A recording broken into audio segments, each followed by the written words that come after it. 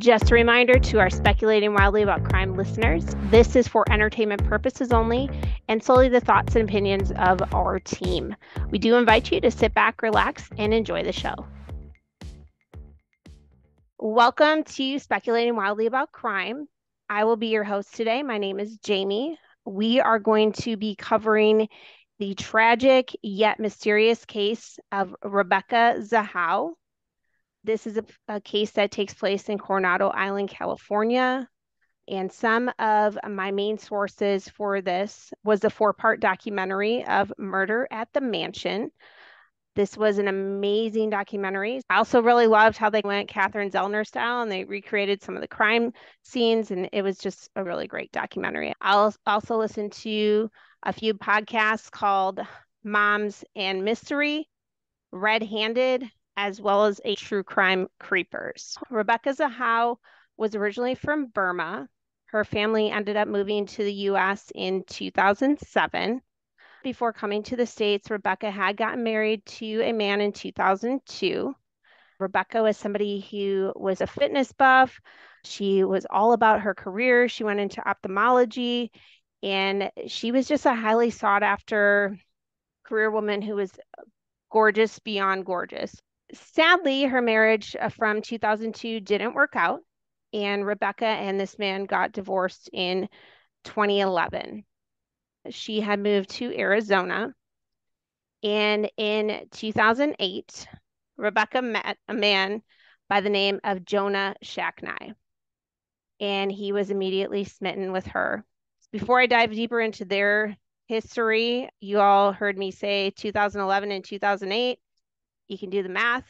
Yes, she was still married at the time that she met Jonah. There's a little bit of controversy that goes into that, but they did immediately fall in love. They moved in together shortly after that. Jonah was a self-made millionaire. He was the CEO of a pharmaceutical company called Medicis. He had this house in Arizona, but then he also had a vacation home out in Coronado Island, California. And when I say vacation home, this was a gigantic mansion, 10 bedrooms, 27 rooms, beautiful with a guest house. Jonah did at one point ask Rebecca to quit her job and just be that housewife, which was important to him because Jonah had 2 previous marriages. He had 2 older kids with his first wife. And then he also had a 6-year-old son by the name of Max with his most recent ex-wife, Dina. So it was really important for Jonah, for Rebecca to be that stay-at-home mom so that he had somebody who was constantly there to take care of Max. As you can imagine, the life of a CEO is super busy. So he wanted to make sure that there was a sense of family around. Everybody described their relationship as being that fairy tale Cinderella story. They were so in love. Everything in their life was so great until the days in question. So we're going to fast forward to July of 2011. Jonah and Rebecca at that time had been together for about 2 years. At this time, Max is 6 years old, and they were living in their summer home, which was a beautiful mansion in California. It was on an island right outside of San Diego. We are going to start with July 11th, 2011. On this day, Jonah was running some errands for his company. He had to go to the gym. Rebecca was at home with Max and their dog Ocean and Rebecca's younger sister, Zena. Rebecca was using the bathroom and she heard a huge crash. She comes running out to see what happened and made the very unfortunate discovery of Max's body lying on the ground of the first floor of their mansion. To paint the picture of what this house looked like so that you can understand how something like this could happen, picture any huge mansion that you've ever seen, or if you watch Real Housewives, any of those big mansions that you walk into and there's a huge staircase and the ceilings go all the way up to the top and there's a balcony from the staircase that you can see. I have something on a very small scale in my house, and I am constantly terrified of something going over the balcony. Max was found on the first floor with his scooter next to him and the chandelier to the side of him. They say that it was a tragic accident where he went over the railing with his scooter. This accident and later to be death, because Max unfortunately did not make it, is super important to know about when we're talking about Rebecca's death as well. Rebecca did immediately call 911.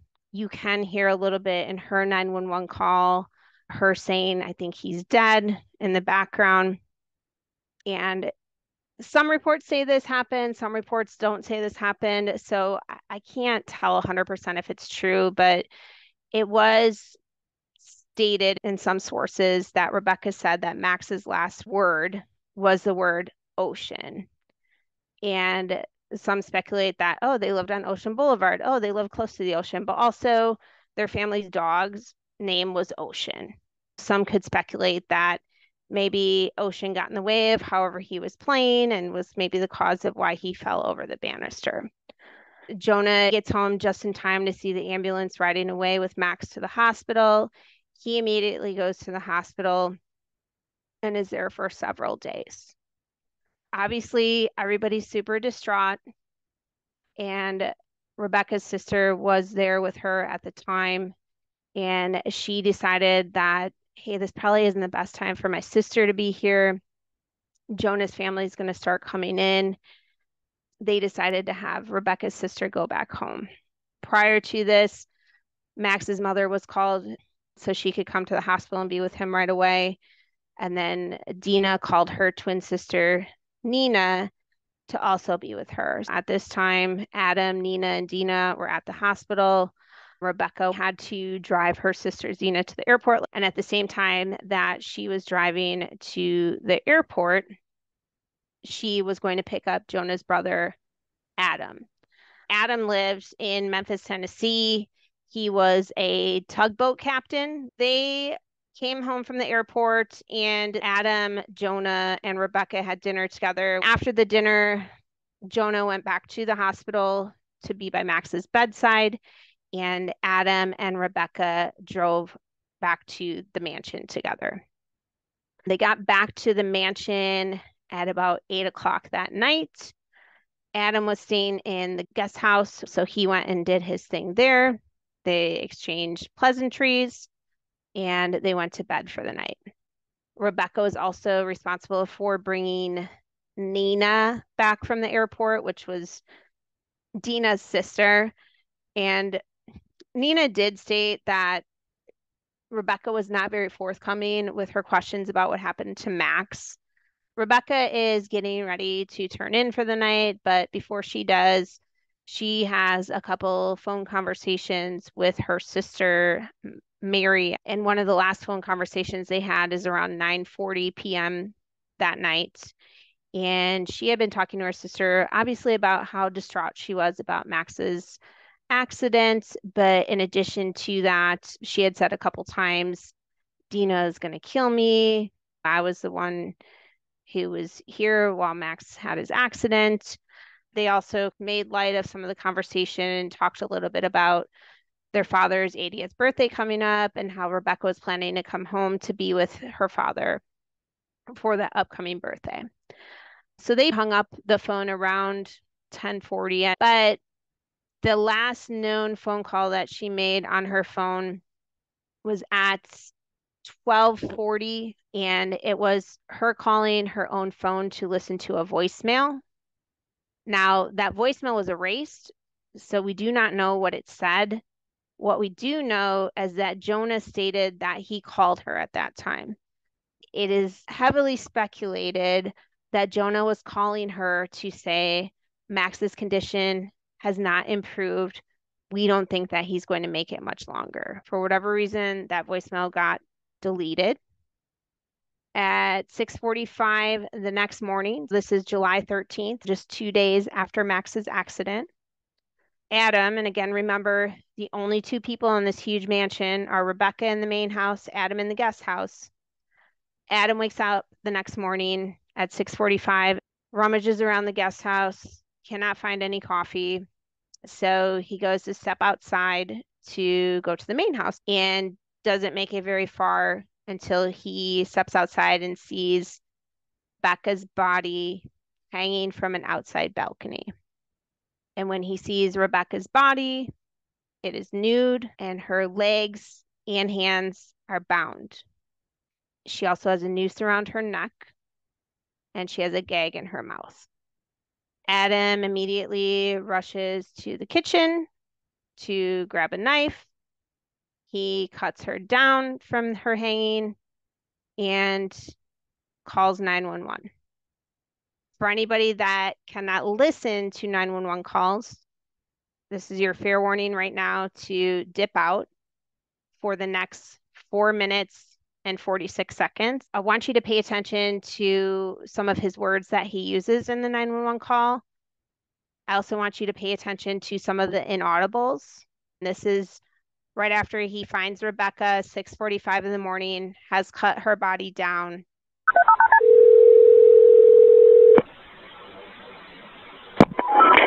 An emergency, what are you reporting? Yeah, I got a girl hung herself in the guest house of, it's on Ocean Boulevard across from the hotel, same place that you came and got the kid yesterday. Okay, sir, what is the address? I'm not sure. The back house is 1928 something. I'm not sure. Let me call you back. Okay, sir, is she still alive? I don't know. Okay.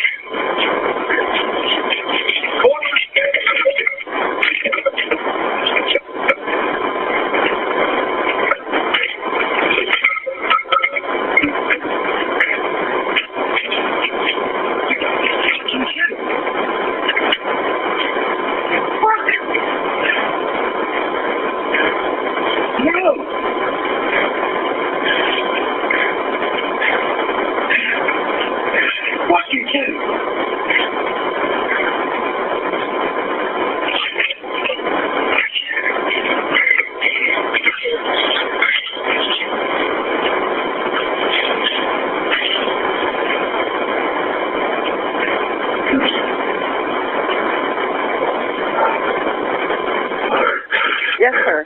Did you get the address? No, sir. I need the address.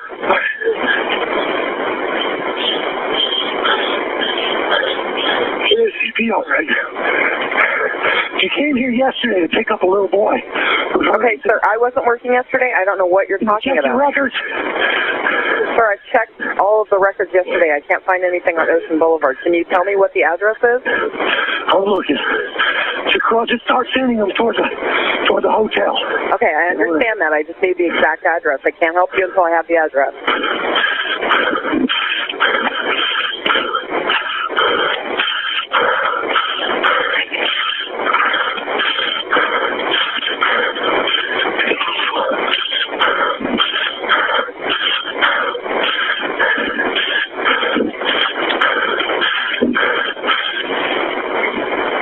1043 Ocean Boulevard. 1043 Ocean? Okay, Yeah. Is she still alive? I don't think so. Okay, let me get the fire department. Sir, hang on. Let me get the fire department on the phone to help you, okay? Hang on just a minute.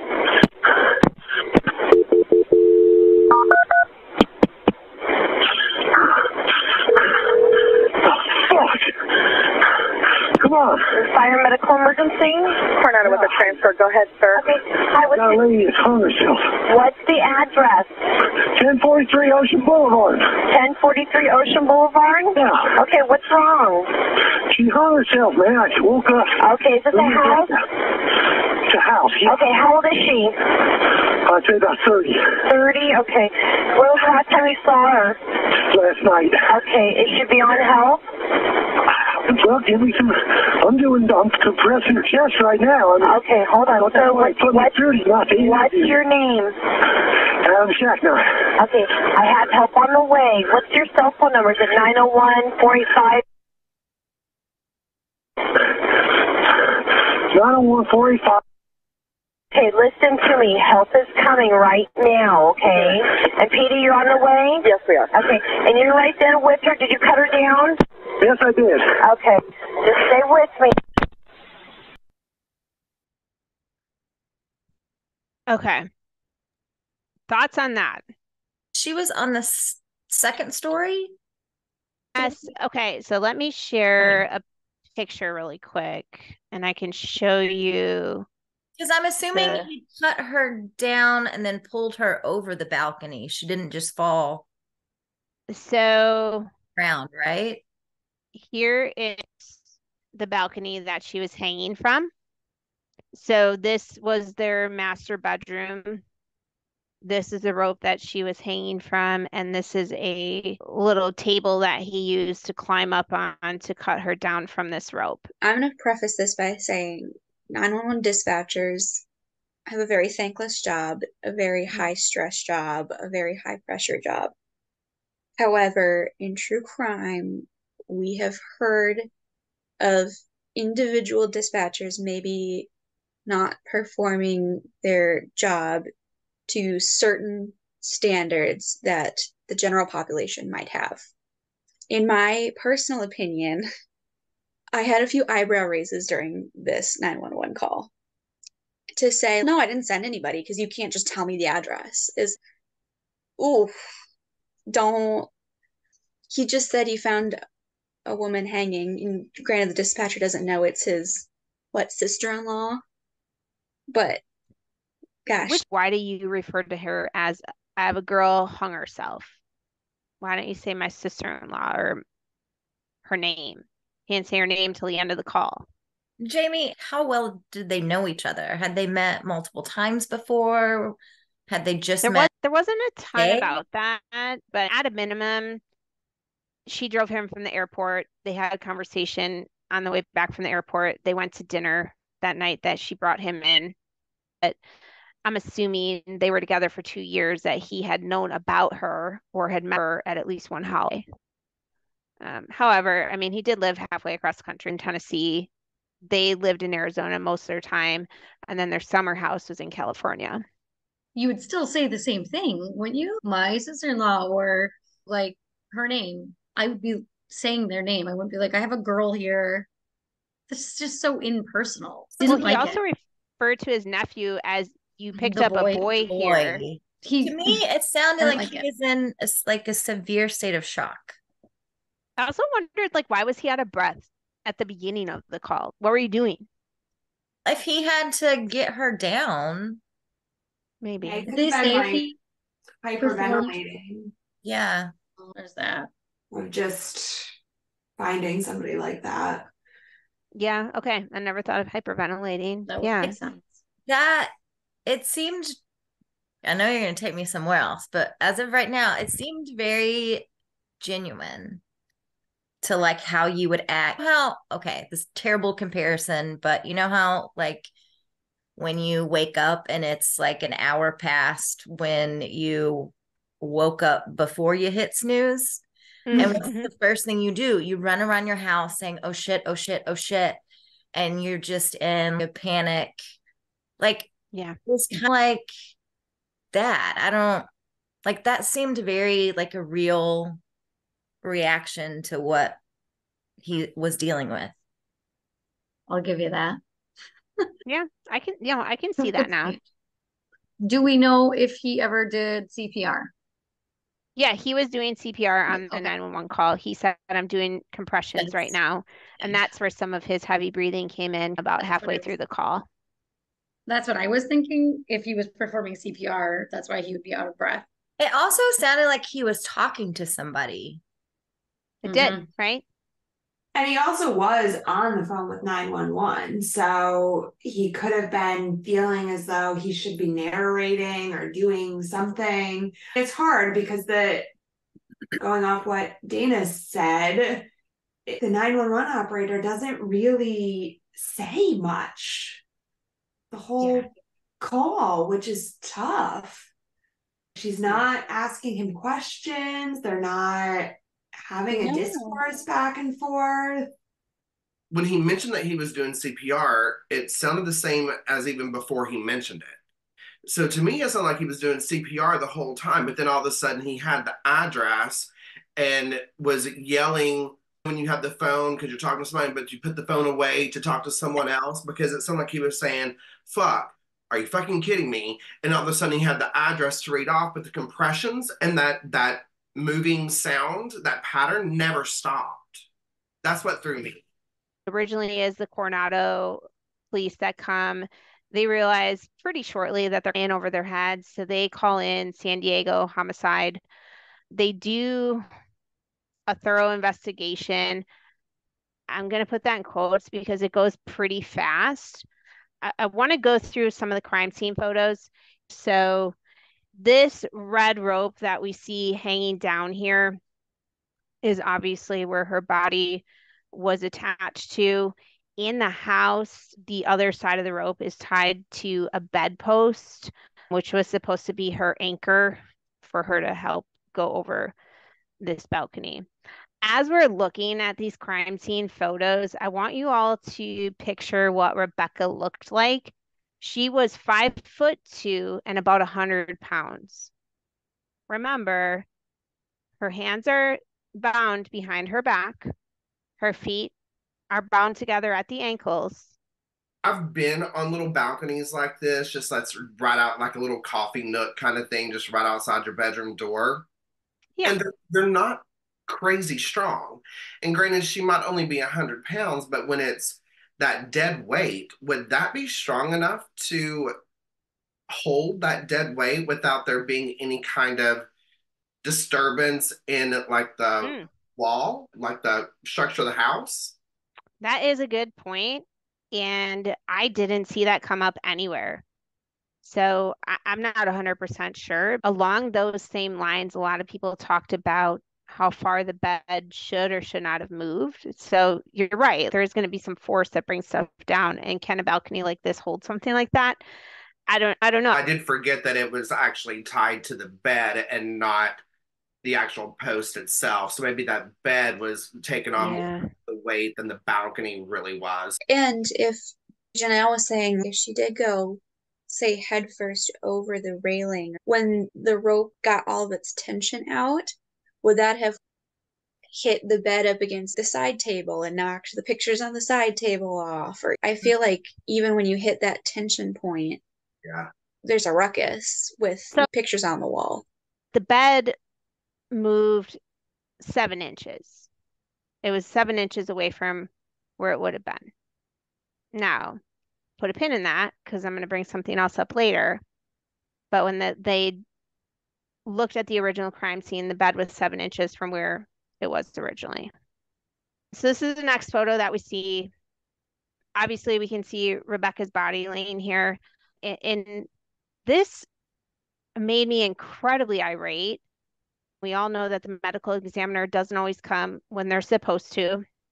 This medical examiner did not come for 12 or 13 hours later. So the police decided that this is how they should leave their body or her body until the medical examiner came. Knowing that this was a crime scene, knowing that helicopters were going to drive over this. And so this is one of the aerial shots that one of them caught as a result. So I feel awful that she was humiliated like that after dying. So they didn't even put like the sheet. No cover up, no, nothing. She stayed like this for the whole 12 or 13 hours. This is the table that Adam brought over to cut her down. It was a little broken. He's not a huge man. Okay, maybe he was able to steady himself on it, but some people bring up the fact that it was broken and could he really stand on it? So that was something that they talked about. So this was a shirt that was tied around her neck. This was a long sleeve shirt that was used, I believe, both as a noose as well. The red rope was also used as a noose, but the shirt was mainly used as a gag. So it was tied into knots and was found stuffed inside her mouth. This is the tie that was around her neck. More complicated than any tie I could ever do. These are the ties that were around her wrists. Again, keep in mind when you're looking at these ties, the police, spoiler alert, at the end of this, rule this a suicide. So she did all of this by herself. So she tied her feet together and then put the noose around her neck, then gagged herself, then tied her hands behind her back, then hopped to the balcony and threw herself over. But she would have already had to have most of this, I don't know what the right word is, built, so that she just had to slide her hands through. Yeah, and we are going to watch a video in a little bit because the police honed in on this tying quite a bit. And so they had somebody on one of the news channels show how easy it was to tie this knot by yourself. But this person that tied this knot by themselves didn't also have their feet bound and didn't also have a noose around their neck. More pictures of the knots around her hands. And now we're going to the ones around her feet. They did also make a lot of note of how dirty the bottom of her feet were. It's crazy that her feet were so dirty, and she hung herself from the balcony, so it's not like her feet hit the ground. I don't imagine that when Adam cut her that her feet were dragging through the grass. She maybe was barefoot if she did this, going to the garage to get the rope because this rope was found in the house. My feet wouldn't get that dirty going to my garage, so I can't imagine that hers would either. And I think there would be evidence of that, right? If she had been in bed prior with dirty feet, your sheets are going to show that. There would be some kind of tracking on. Right. Is some And of there that were bruising too, or is it all dirt? everything I read said that it was dirt Huh. and not bruising. And there were, to your point, no footprints found in the house, like in the carpet, in the bed, anything like that. That's Now, like, I will say they did a very fast investigation, so could some of that have been missed? Maybe. that's just an extreme amount of dirt.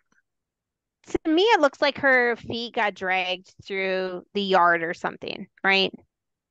But I'm just even thinking about in the summertime, I like to go outside in my garden barefoot, Mhm. and my feet don't get that dirty. They don't look great, but I'm just looking at the ball of her feet and they look black. Maybe it's just lighting or whatever, but if you look at the bottom of her feet, like I can tell that's dirt. But if you look at like the starting at the top of her feet and the round of it, those look like bruises. Am I wrong? So they did an investigation of her body and they didn't note any bruises on her body. The one thing that they did note were some scratches and scrapes on her back, and her hyoid bone was broken. This is a crime scene in the bedroom. So this is where the rope was tied to the bedpost. There were two knives found in this room. A couple things I want to note about this. So again, we already talked about the bed, but I do want to reiterate, this is where the rope was tied to the bed. All of her weight would have pushed this bed. Again, the bed moved 7 inches. These two knives, one of these knives had blood all in the crevices and only on the handle of it, not on the blade side, but only on the handle of it. Found it was Rebecca's blood and it was all in the crevices. A lot of people speculated that could have meant that there was a sexual assault that happened because it was noted that Rebecca was on her period at the time that she died. These paintbrushes are going to come into play in just a moment here. There were a couple drops of blood that were found that were Rebecca's. And then there was a bunch of this black paint that was found. And I promise we're getting to that eventually. Not really much to note here other than there is this tube of black paint, which again is really leading up to this thing. Shows how thick the rope was. This is showing the knife. Now there was some blood found on the other end of this knife. The larger knife is the one that had the blood in all the crevices. This had blood on the blade edge, the serrated edge, This blood was found to be Rebecca's blood as well. So this was a very interesting part to me. So this is where a lot of the black paint comes into play. There was a message on this door that said, "She saved him. Can you save her?" I don't know what this means. Nothing ever spelled this out 100%. There's a lot of speculation out there saying Rebecca saved him. So when Rebecca found Max on the first floor after he had his accident, she immediately started doing CPR. And Rebecca actually saved him for a couple days. I don't want to say saved his life because he did ultimately die 6 days after his accident, unfortunately. But Rebecca did CPR enough to get him to the hospital for him to be on those machines to see what they could do. So maybe that's where the "she saved him" came from. The "can you save her?" Nobody could really speculate as to why that was there. If she did die by suicide, she then painted this note on the door of the bedroom while she was naked before she then went and bound herself. Number one, sounds fishy to me. Number two, they did measurements of this door. And I don't know about any of you, but if I go to write on a whiteboard or if I'm going to paint on something, I'm always going to do it at maybe my eye height, maybe my shoulder height, because that's what's comfortable to me. But this was found to be at a height of, I want to say 5'7", 5'8". So this was taller than she was. So she, not saying that she couldn't have reached, because definitely her hand could have reached above her body to get to that height. And it also slants upwards. If you're short, if you're 5 inches shorter than what you're writing at, in theory, towards the end of the line, wouldn't it start to go downward as your arms getting a little tired? They said this didn't really compare to her handwriting because, to Dina's point, her handwriting ultimately slanted to the right and down. And they also did handwriting analysis of Adam. His handwriting matched more to this, where it pointed to the right and left. But yeah, there was some definite analysis done on this. One being the height, one being their writing styles, and this didn't necessarily match up to her. Now, again, the argument could be, well, she wanted to die by suicide, so she didn't want it to look like it was her handwriting. She wanted it to be cryptic for whatever reason. It says, "She saved him. Can you save her?" So we're not mentioning names, which reminds me of the 911 call when it's, "We found a boy, there's this girl." I feel like if she's going to do it, would she not say, "Can you save me?" or "I saved him"? To me, that's brilliant. And I listened to a lot of shit and nobody came up with that. This is the balcony again that she would have to go over. They are saying that somewhere on this patio, they pulled her footprints. Maybe here, maybe here, but she lived here. That doesn't have to be from that day. There was a little bit of blood that was found there. Again, she is menstruating. If she's nude, she doesn't have any protections. And again, the footprints and a spot of blood. And then this is the entire picture of the mansion. This is the main house here. This is where the balcony section was. And this was a guest house. So Adam comes out of this house, walks to the courtyard, sees her body hanging, cuts it down. Those are the crime scene photos. I do want to talk a little bit about two eyewitnesses that they found. So there was one woman that came forward. She lived about two houses down from this mansion. And she had stated that she heard a lot of loud music coming from that house that night. And around 11:30 p.m., she heard a woman screaming, "Help me." She said it sounded like it was coming from high up. This interview happened 6 years after the death during the civil case.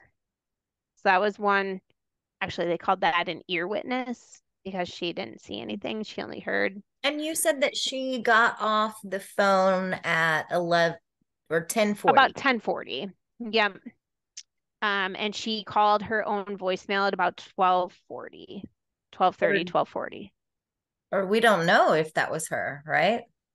I guess we don't. Yeah. But somebody used her cell phone to call itself to check a voicemail. I actually do have a question about that, though, because you said that it was erased, but are things ever really erased? Wouldn't the cell phone provider be able to still pull the record? Apparently not in this case, because that was a frustration that every single podcast I listened to had. Nobody could pull that call. Another thing on the voicemails, it's commonly thought that it was from Jonah to say that Max had taken a turn, right? Right. So wouldn't your first response be, I need to get to the hospital? And she had talked to her sister earlier that night before this voicemail came through about how she was going to get up early the next day because she wanted to go to the hospital to bring Jonah new clothes and maybe at this point now go say her goodbyes to Max. Yeah, that would be my initial thought. I'm going to go to the hospital. Unless it was relayed in a very non, please come here way.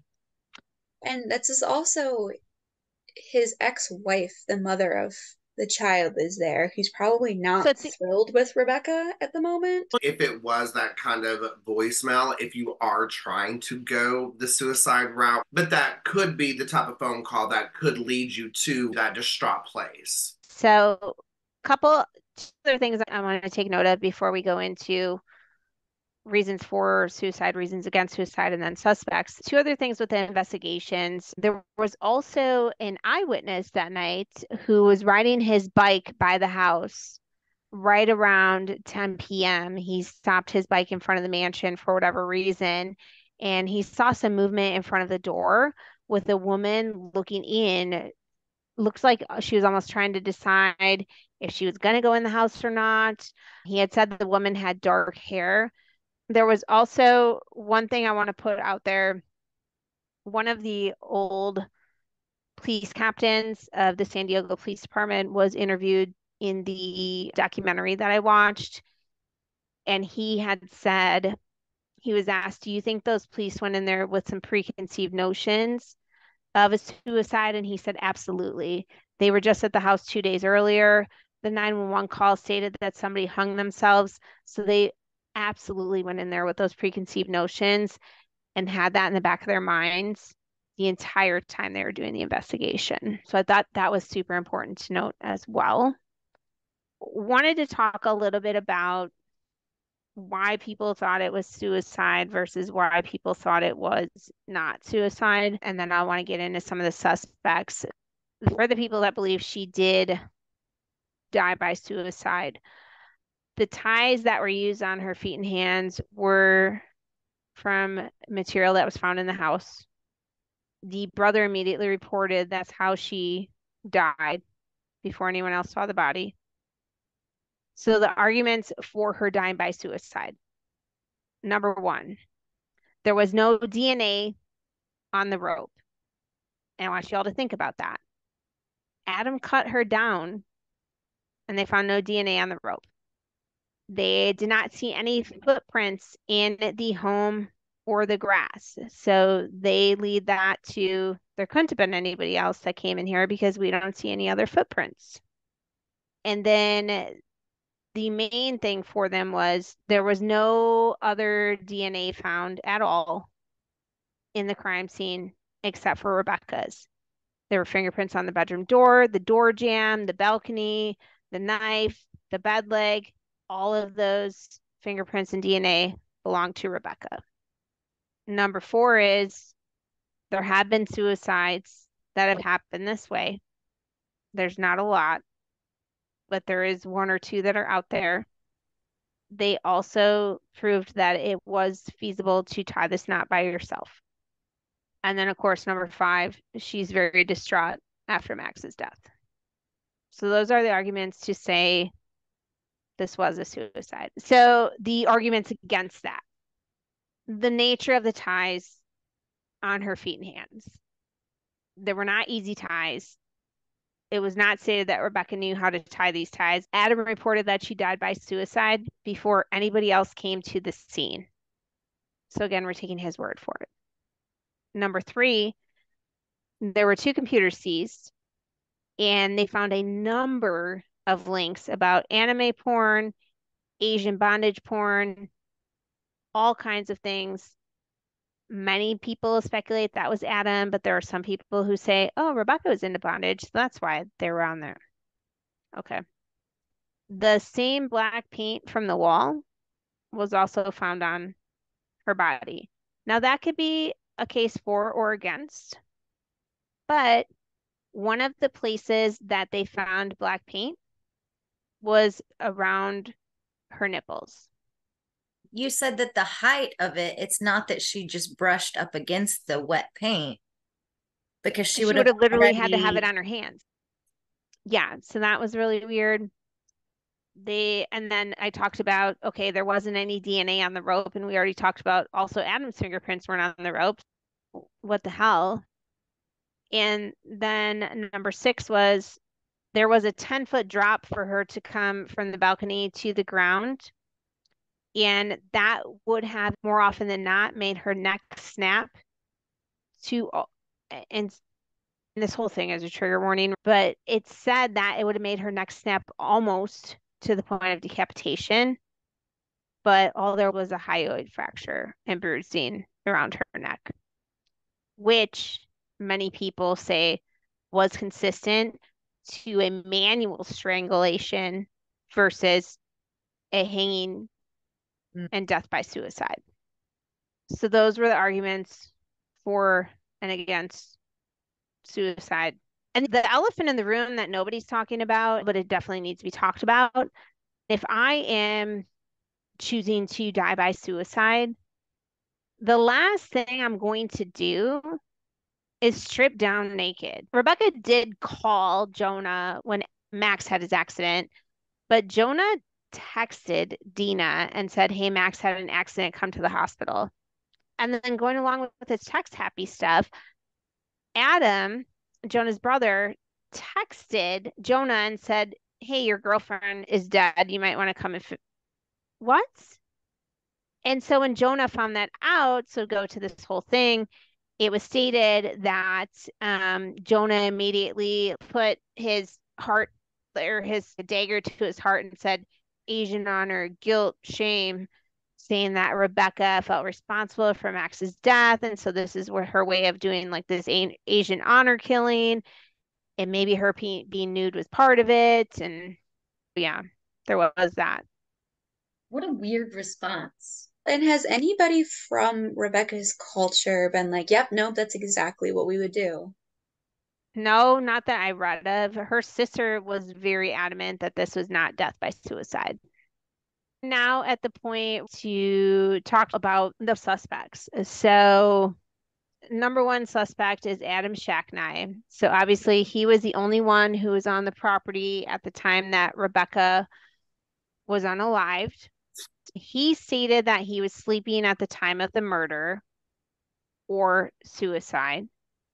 He didn't use those words. Those are my words. He was in the guest house. Again, I will point out that he was a tugboat captain and she was bound. He stated that he and Rebecca got back to the house around 7:30 or 8, said that he went to bed around 8:30, and that when he got up in the next morning, he saw Rebecca hanging from the balcony. He went and immediately cut her down and then started doing CPR compressions. He called 911. We all listened to that 911 call a little bit earlier today. We heard a ton of inaudibles during that call. In the documentary that I watched, they took that 911 call and they sent it to a voice expert to take a deeper dive into some of the inaudibles.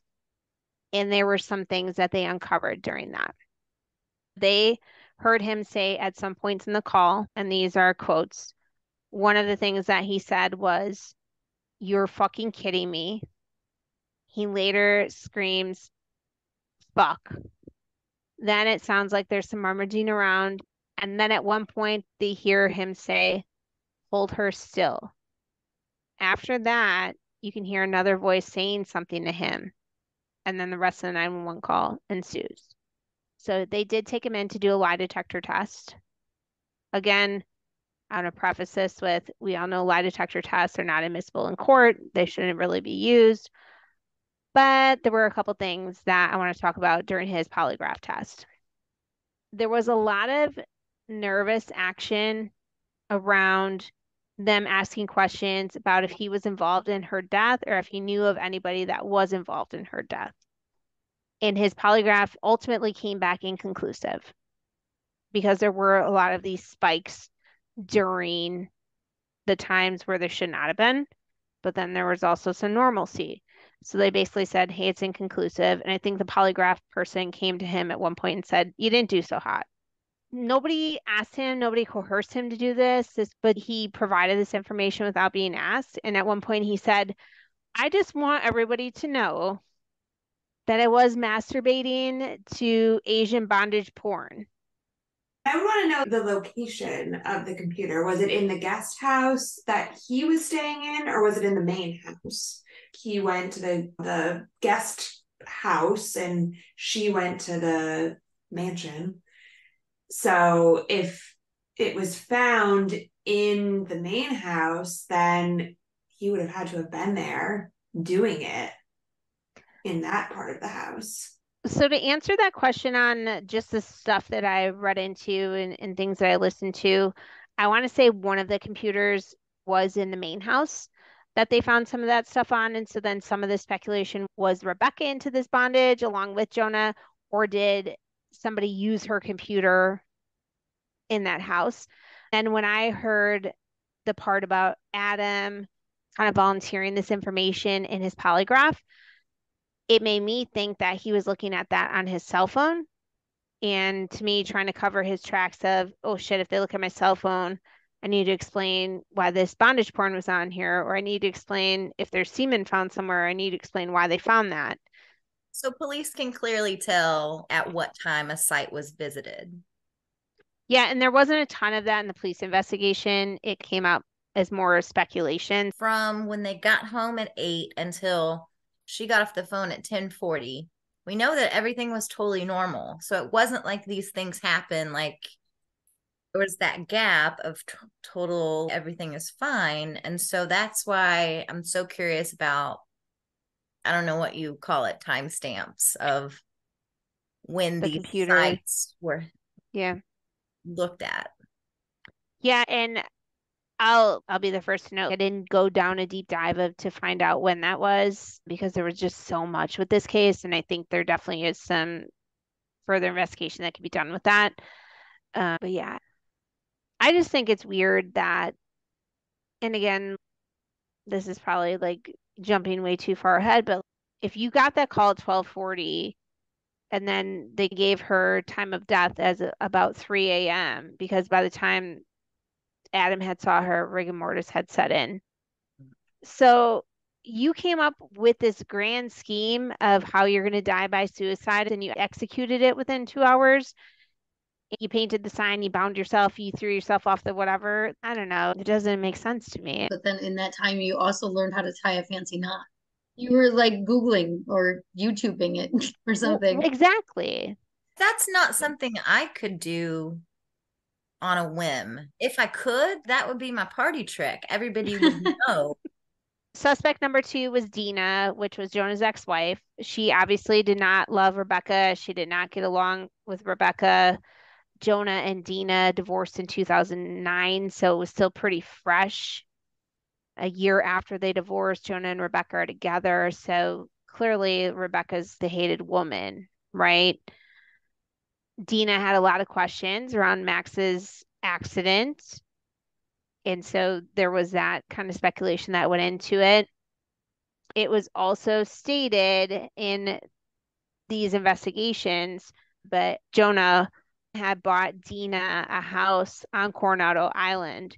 And so Dina lived close because Jonah wanted Dina to be able to see Max whenever she wanted to during the summer. And so Dina had a house there. Dina also knew that the back door of the mansion was always open. So she knew that she could always go into the house if needed. She also refused to comment in the documentary. She will maintain her innocence till this day. And obviously, the police remember Rebecca saying, Dina's going to kill me. So she seemed to have a ton of motive. But it will be stated during the civil case when a lot of this stuff was opened up. Dina was seen on the cameras at the hospital, and she was there pretty much all night. She was an unlikely suspect. Another suspect was Nina, which was Dina's twin sister. I talked about earlier, she texted Rebecca that night. Rebecca did pick her up from the airport. Nina stated that they had a conversation on the way home from the airport, and she didn't feel that Rebecca was telling her the truth. We talked about how Rebecca didn't return the text to her that night. So we talked about the eyewitness who stated that he saw somebody outside of the house around 10 p.m. that night. And it's speculated that she was ringing the doorbell. She saw a light on in the back bedroom. She assumed that Rebecca was home, didn't want to talk to her, said that she was sleeping. So Nina did say that she did go to the house. So that's what the guy saw. And she said she saw the lights on. She didn't want to disturb anybody. So she went home or to wherever she was staying at the time. I think the person staying with her said, yeah, she slept here, or she even said she was sleeping. It was not a solid alibi by any means. Still maintains her innocence till this day. The last suspect is obviously Jonah. The police didn't put a big emphasis on investigating him. He did have a solid alibi. He was at the hospital the entire time. He's seen going in and out of the hospital several times on the camera. A couple things that are a little weird about Jonah, and this could have something to do with the death. It could have something to do with just being a good business person. But just 1 year after the deaths, he sold his company for $2.6 million. There was a huge sexual harassment case that was a class action suit against Medicis, which was his company. It was a $7.2 million suit that involved 225 women that came forward and said there was some kind of sexual harassment that happened at the Medicis organization. So you've got this class action suit, and then you're selling the business. So some people speculated that maybe he did all this to get away from everything before he was convicted or whatever it might be. It was also stated that Jonah wanted to wrap this up into a bow very quickly because a lot of people were talking about him negatively. It was affecting his business. The stocks were going down. But again, he had a pretty clean alibi. I feel like you hear that a lot with wealthy people that are like, whatever we need to do to get rid of X, Y, and Z right now, we're going to do. So to me, that doesn't seem that unrealistic. It's definitely something that a lot of people do to get their name out of the spotlight. So those were the four suspects. Rebecca's family felt that it was definitely not a death by suicide. They definitely thought there was foul play. So they pushed law enforcement to reopen the case. They were finally able to have a civil lawsuit because the case was closed and it was deemed death by suicide and it couldn't be reopened type of thing. So they still wanted to push for that. And so anytime a case is closed criminally, the only option you have after that is a civil case. And the cool thing about a civil case is once a case is closed criminally, you can open up all police records. Anything that they had sealed is now open and welcome to the liking. So they did file a civil lawsuit, and there were a couple things I wanted to note about that. The blood on the knife was all the way down to the base of the knife. It was inside all of the crevices. So it insinuates that there was some kind of sexual assault. That's number one. Number two, the knots were very consistent to nautical knots. Adam was a tugboat captain. So you do the math on that.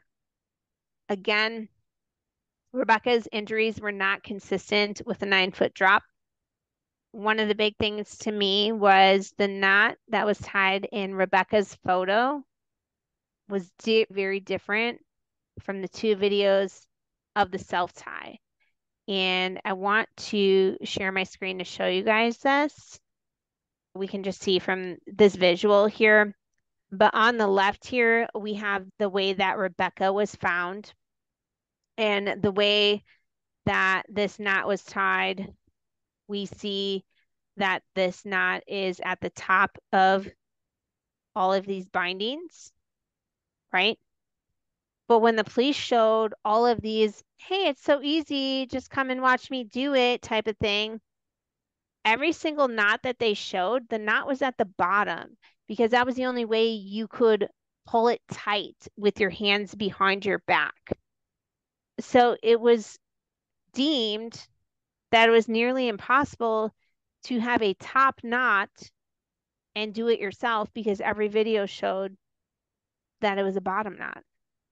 So I just thought that was crazy. I wanted to share that.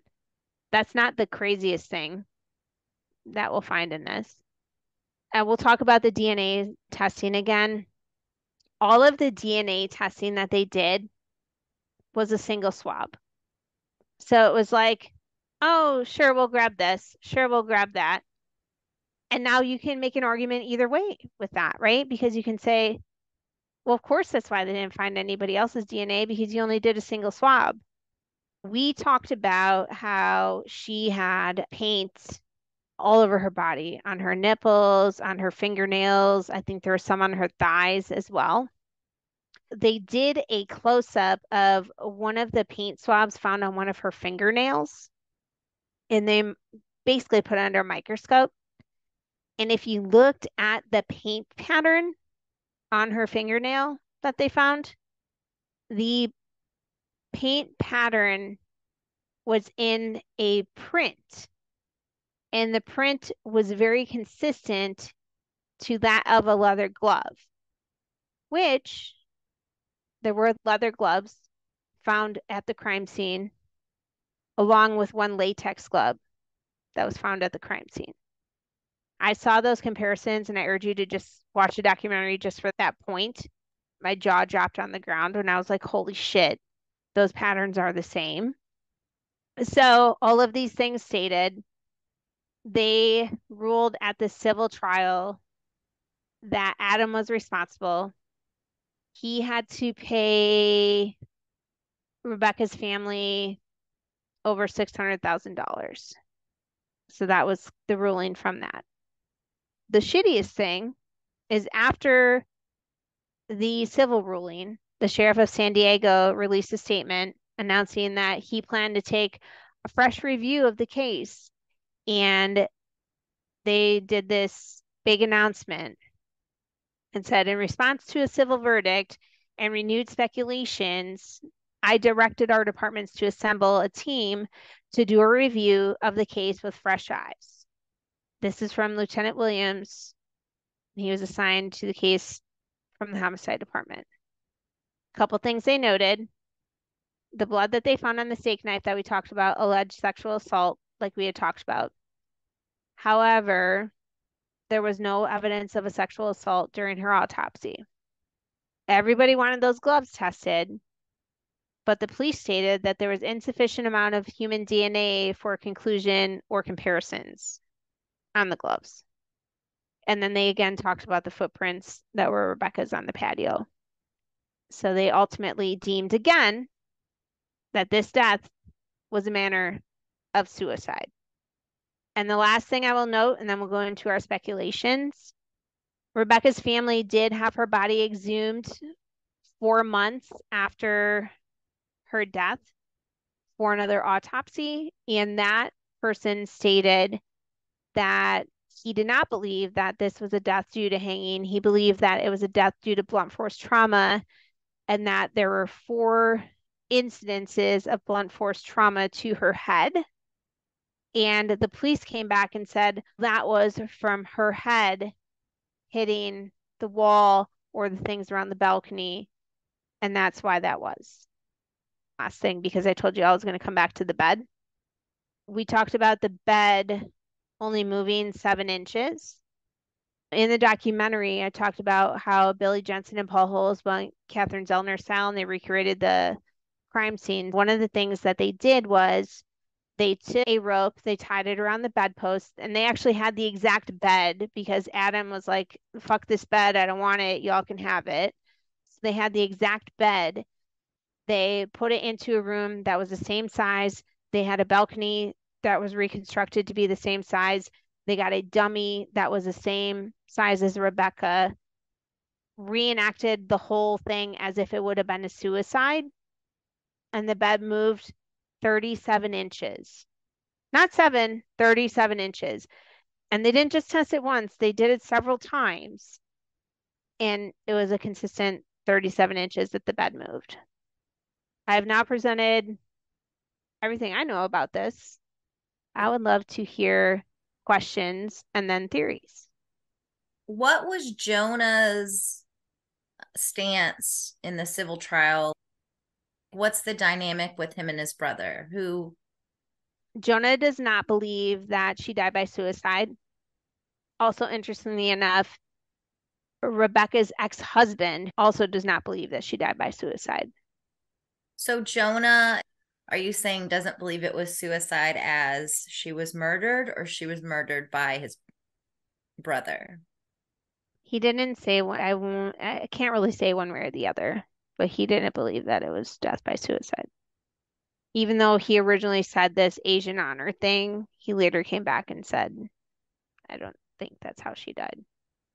I think you're right with this one. There's just so much. It just leaves me with so many questions about all of it. Yeah. I feel like we're back at the Belvedere. Adam, he woke up at 6:45, cut her down, and then they were in like that backyard area when he called 911. I'm thinking the neighbors may have been starting to wake up at that time. Did they?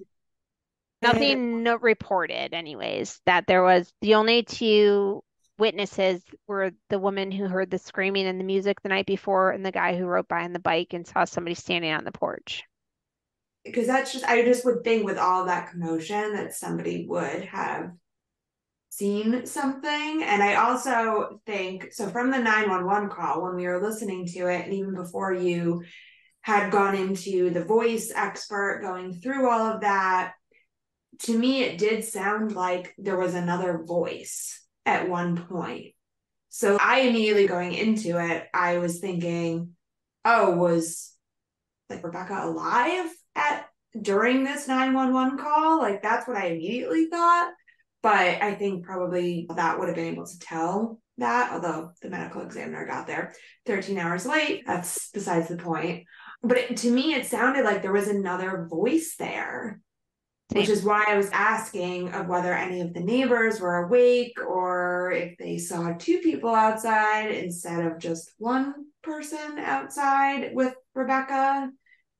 I don't know. There was some speculation that maybe Nina or Dina or both of them were there and helped him with this. That was one of the theories. And I think even one person stated that maybe they were sitting on the bed and that's why the bed didn't move when he threw her body over, if that was the way that it happened. So I could see them being involved if Max had already passed, but he was still alive. He was, but it was at the time that she passed, that Rebecca passed, it was stated that he was either not going to make it, or if he did make it, it would be a very vegetative state and basically be no brain activity type of situation. So I guess my mind would be more focused on that than a revenge, this whole plot, and learn how to tie knots. And in my personal opinion, it's very hard for me to get on the death by suicide train, but I'm going to enjoy my island over here, and I'm going with the Murder on the Orient Express route, where I think everybody's a little bit culpable. I could totally see Nina and Dina, especially sisters, hyping each other up of, I'm sure there's conversations of, can you fucking believe what Rebecca did? Yeah, you're right. She was a terrible supervisor. And you know how you can just feed off of that energy from each other. And in my mind, I could again totally see maybe Dina then went to Jonah saying, you need to handle your woman because my child is now here in the hospital and that is unacceptable. And maybe then Jonah relayed to his brother, you need to handle Rebecca. And then maybe that got lost in some sort of translation of what ended up happening. And if it's possible that maybe Jonah, or not Jonah, excuse me, maybe if Adam had a certain fetish, tendency, preference, however you want to phrase it, maybe he could have been like, I'm here anyway, and I know what I'm about to do. So maybe that could have fed into the sexual assault allegation speculation that had been put forth. And maybe that could lean into there was other people on the 911 call, or even how was he getting the address and doing chest compressions on the 911 call, like I believe David had mentioned. So I guess maybe that's where my speculation goes on everybody's a little bit culpable in some way. So I had so many thoughts for this whole thing, right? And I'm sure I might change my mind again. I definitely am against the suicide route. I don't think she did this to herself. If you're going to do that, why would you tie yourself up and put a gag in your mouth? And not to cut you off, but I do want to put this out there for anybody that does believe that it could be death by suicide. It was stated that maybe she bound herself and gagged herself so that she wouldn't stop mid whatever. So that if her hands were tied and she was gagged, she couldn't scream for help and she couldn't cut herself free. During this whole thing, I was going back and forth between our more obvious of suspects. So Dina, and then also Adam. Maybe Dina was angry, her child's in the hospital. Maybe she had just found out the news that her son wasn't going to make it, and she's pissed. You're going through the motions, and she wants to take revenge on the person that she feels is responsible. The witness said that they saw a dark-haired lady, but Nina has blonde hair. Yeah, so they said they could have mixed it up because it was dark, but they looked very similar, but they did have one dark hair, one blonde hair. I was on that island for a long time with that. But now I'm more now in the Adam Island. I feel like Dina has more of a motive. Let's say Max was a complete accident, right? You're all at the hospital, you're grieving your son. Meanwhile, you're leaving him alone with her, and maybe she does fit the fetish or something that he's into, and now he has opportunity. I feel like Dina would make more sense in the way if you're going to look at it for rational reason. And then Adam, well, there's the big factor like who ties knots, tugboat captains. So well, he claimed that he never tied knots as a tugboat captain. Okay. So I think I'm on the Adam. I think I'm going with Adam. That's what I'm gonna go with. I'm there with you. Carolina. I feel like I'm going to be all over the place and I'm going to try to come to some conclusion at the end of this because I have so many thoughts and I think I'm going to throw out a wild theory, potentially. If she were to die by suicide, I just can't get with that for the ties around her hands and the ties around her feet. It was an interesting point that I think someone who thinks that she may have died by suicide is that she wanted to tie her hands so she couldn't stop herself. I could see that. Maybe the hands, but like, why the feet? Unless she tied herself sitting on that balcony, she would have had to hop from the room out onto the balcony and then fling herself off with the gag in her mouth, with her hands tied behind her back. I hate that we have to talk about this, but the fact that she was on her period during this time, and the speculation that maybe that drop of blood that was on the balcony was from her period. If she was sitting on there tying all of these knots, I feel like there would be more blood than that droplet of blood on there. Now, it's very dependent, obviously, but I would assume that there would be more blood there. So I feel like I can't get with the suicide. But if we're going with the theory that the only other theory really is that somebody did this to her and she was murdered, why would they tie her feet and her hands like that? Because I feel like they would immediately think someone would come in there and think all the things that we're thinking. That's not, why would she do that if she was dying by suicide? If they were trying to make it look like a suicide, why would they be tying her hands and her feet in that way? They could have just put the rope around her neck and flung her over like she died by suicide that way. I feel like that would just add way too much speculation that this was a suicide by doing it that way. Now, the only thing I can think is if there was a sexual assault and she was tied up for the sexual assault, that somebody came in and attacked her and subdued her by tying her up, and she already had ligature marks or something around her wrist that maybe they felt like they needed to account for that in some way.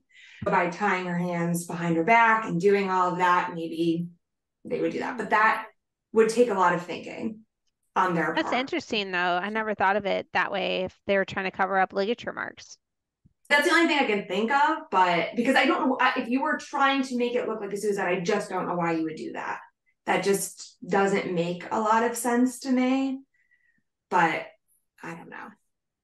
I don't know who I feel did this necessarily with the facts we have, but here's my crazy thought potentially. Here for it.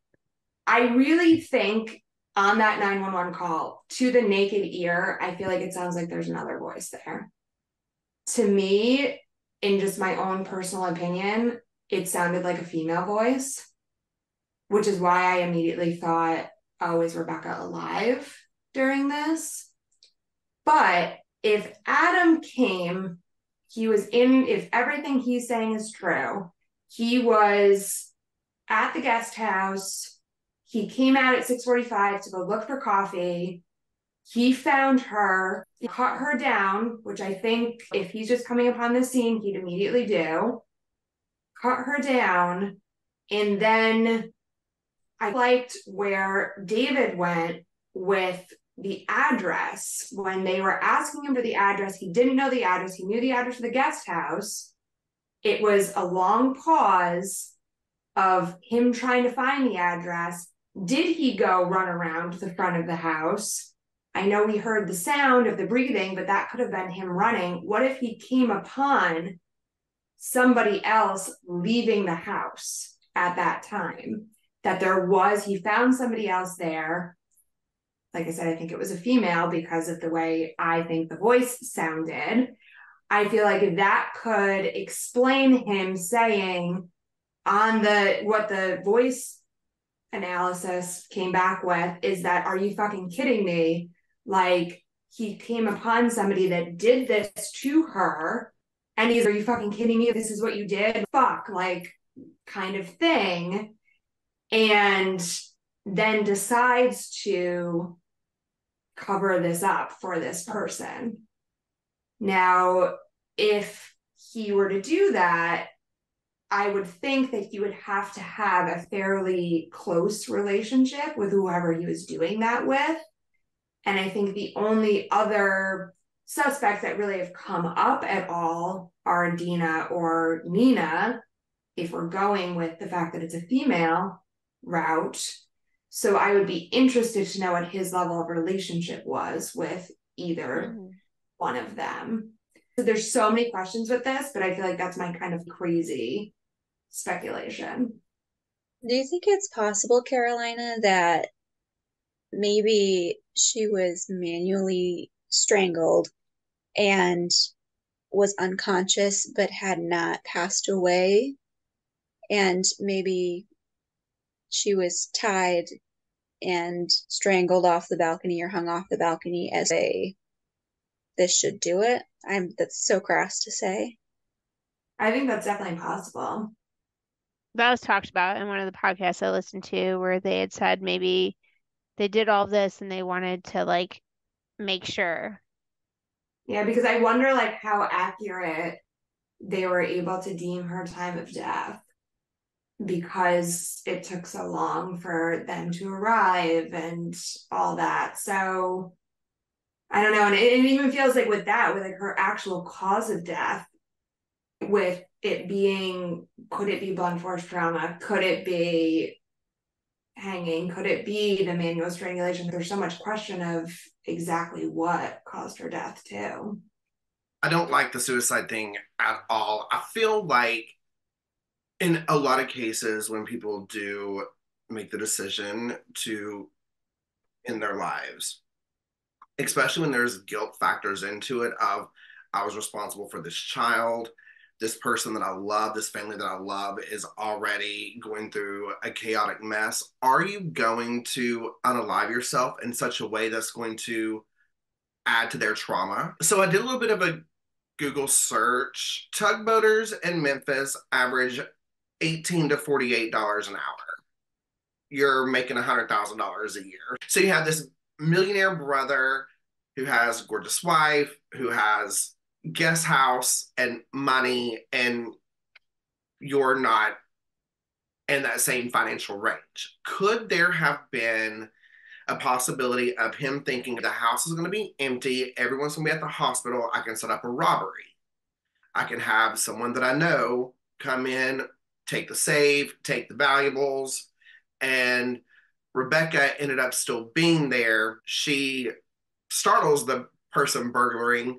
Their plan is not to kill her, but then they do kill her, and then they want to make it look like a suicide. I don't see how Nina or Dina or any of those with the time range playing a factor in this, but he would have had time to plan when either she ended up dead or knocked out. They run over to the guest house and get him, and they're like, shit went wrong. And now we've got to cover this up. Because I also looked, even though he might not be the one tying knots, the captain still has to know how to do it. And it's taught that in school, but he has to know how to do it. So you're saying he staged the robbery because he wasn't as rich as Jonah and he's not going to miss these few things. So I can steal them and I can make money off of them because it's a perfect opportunity because nobody else is here. And the only reason I'm thinking someone else is because I think all of us have said we felt like there was a voice in the background. Because I did have the idea too, with this crime scene being so public with what happened to the little boy. Here's this wealthy family. Obviously, they're at the hospital. Someone else breaks in that's not connected to Adam, and it goes bad. But then I felt like Adam still had to play some kind of role in it. Maybe Adam was thinking that Rebecca was going to be at the hospital or something like that, and this has already been planned and it's already all set into motion, and then she's there. Yeah, and but weren't they together earlier in the night and then they split off and he went to the guest house and she went to the main house? They did get to the house together at 8 p.m. and he went to the guest house and she stayed at the main house. Yeah.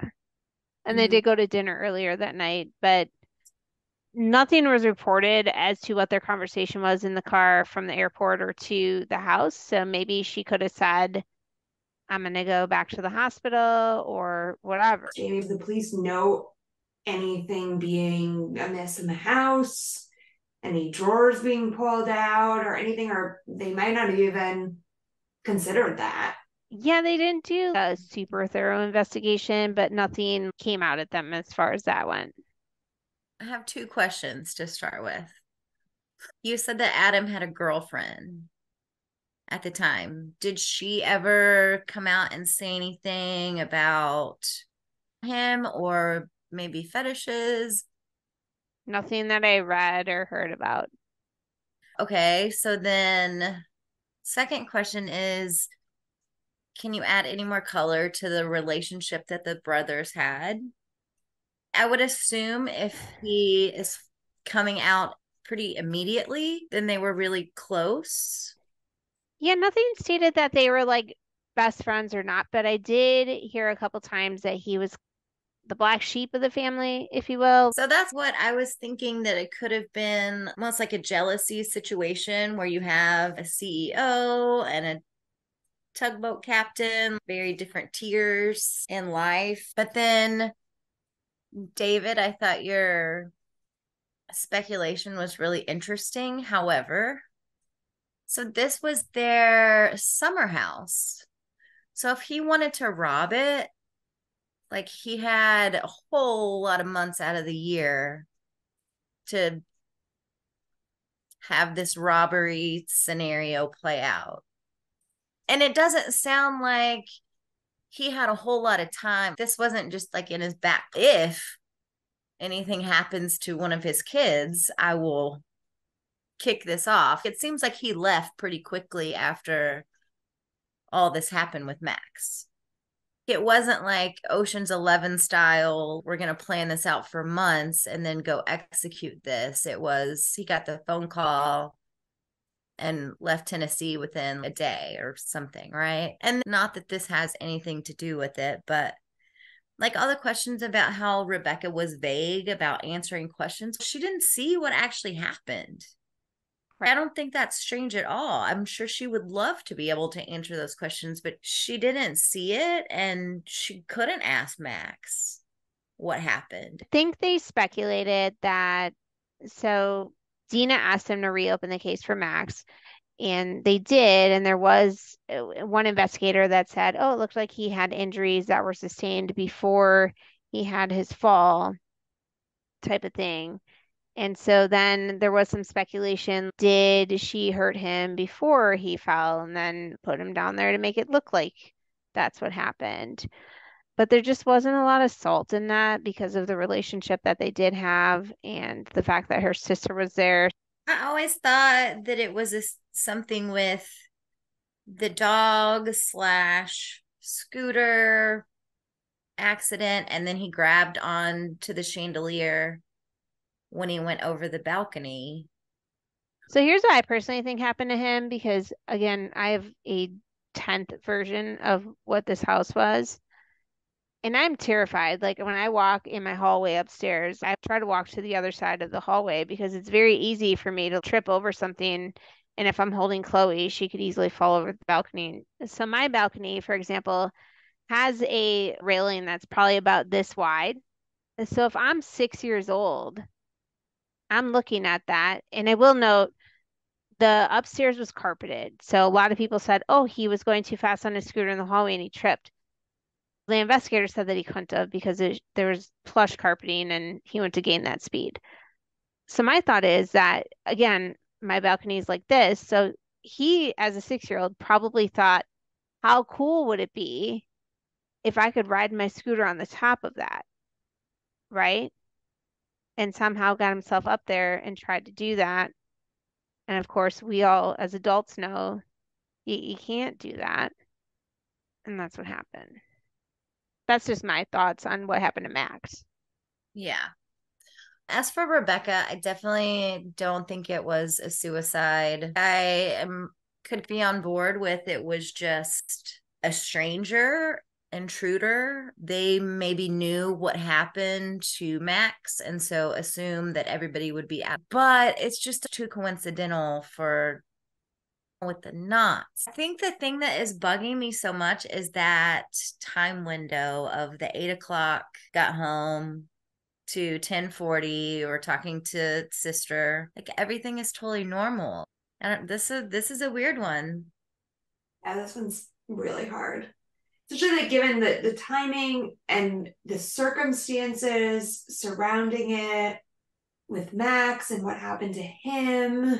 And it's hard to believe because like I feel like I was thinking, oh, could it be a stranger that came in and did this? But like you said, Janelle, the timing is just so coincidental with all of the events that are occurring.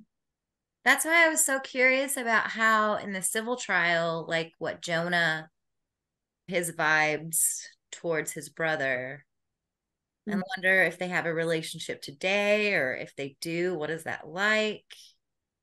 And gosh, could you imagine losing two people? You're already at the rock bottom of your grief level, and then you're like, that was not the bottom. Could it be somebody that was obsessed with Jonah and figured out that this happened and then came in and did this thing to Rebecca because they're deeming her responsible or something? I don't know. Or what if she had like a stalker situation and just didn't say anything about it, or when somebody just, it was like a crime of opportunity because Jonah was at the hospital. I feel like there has been like some kind of study where the tiniest percent of people commit suicide nude.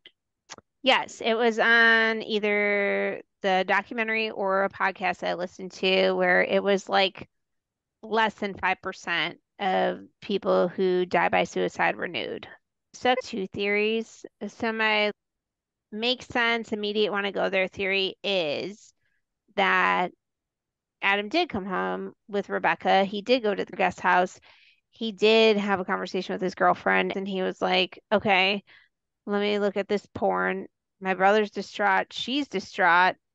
Maybe I can put in some guilt sex thing. So went over there, tried to make an advance to her, and she said no. And he was like, I don't take no for an answer, actually, and strangled her. And whether he sexually assaulted her with the knife before or after, I know the police said there's no, but I invite you all to take a dive down this case, and you'll be like, there's no way that she wasn't sexually assaulted with that knife when you take a dive down this case. So whether he did that while she was alive or dead, I don't know. Part of me thinks maybe it was while she was alive because you remember that her blood was on the blade end of one of those knives. So maybe if she was sexually assaulted, she was trying to take it out and got cut with that somehow. And that cut was not put on the police report for some reason. So my thought is that he did that with her. Things went too far. Shit, now she's dead. Okay, I have to make this look like something. Tried to make it look like a suicide the best he could. Hey, I know how to tie knots because I'm a tugboat captain. I'll do all these things, right? And then I'm going to come out the next morning.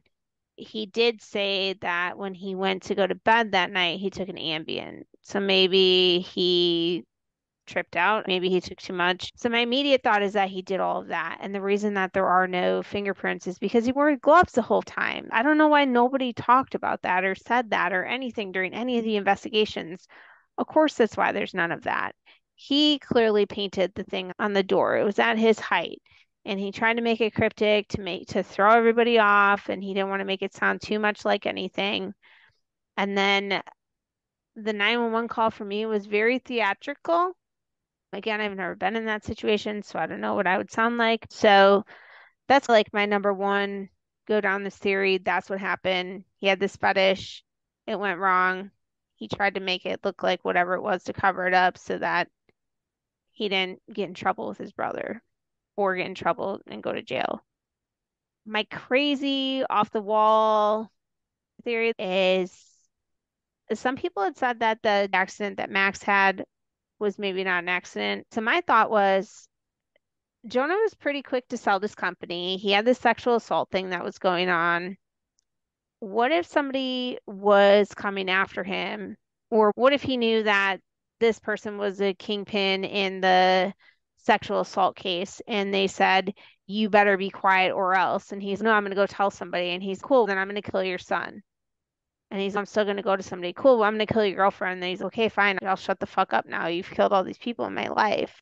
Because that was another theory that came up. And I know we had talked a little bit about maybe a stranger came in, but my stranger motive for me has to do something with the company because I think it was all too perfect how he sold the company shortly after all this happened and after the sexual assault class action suit came. I will go back to my police corruption a little bit in the fact of I think there is power. There's something to be said about somebody in power, and you just listen to them. So those are my thoughts. You said that they were only away from Max for how long it takes to like go to the bathroom or Right, but the house is huge. What if they were like hiding out? Maybe he just took the first opportunity that came to him. But if you're so terrified that you're going to go to jail and your life is going to be ruined, I think you spiral into the point of whatever I can do to make it not happen. My first go-to theory is Adam had a weird sexual thing. It didn't work out well. He staged the whole thing. But after I listened to my fourth podcast today and somebody said something about a stranger, I was like, holy shit, it could be for both instances. Because remember, they did reopen the case of Max's death as well. This one I think has now just hit one of my top cases that I just want to know the answer. Technically, the case is solved, but obviously, we learned tonight that there's definitely still a lot to talk about. So until we know the exact answers, all we can do is speculate wildly. Thank you for taking the time to listen to our show today. We ask you to please subscribe to us on YouTube, Apple, Spotify, or anywhere else that you find your favorite podcasts, just so you don't miss out on any of our episodes. You can also find us on Facebook, Twitter, Instagram, and TikTok at SWACPod, SWACPOD, or you can contact us via email for questions, comments, or case ideas. Our email address is swacpod@gmail.com. That's SWACPOD@gmail.com. Thanks so much for speculating wildly with us tonight.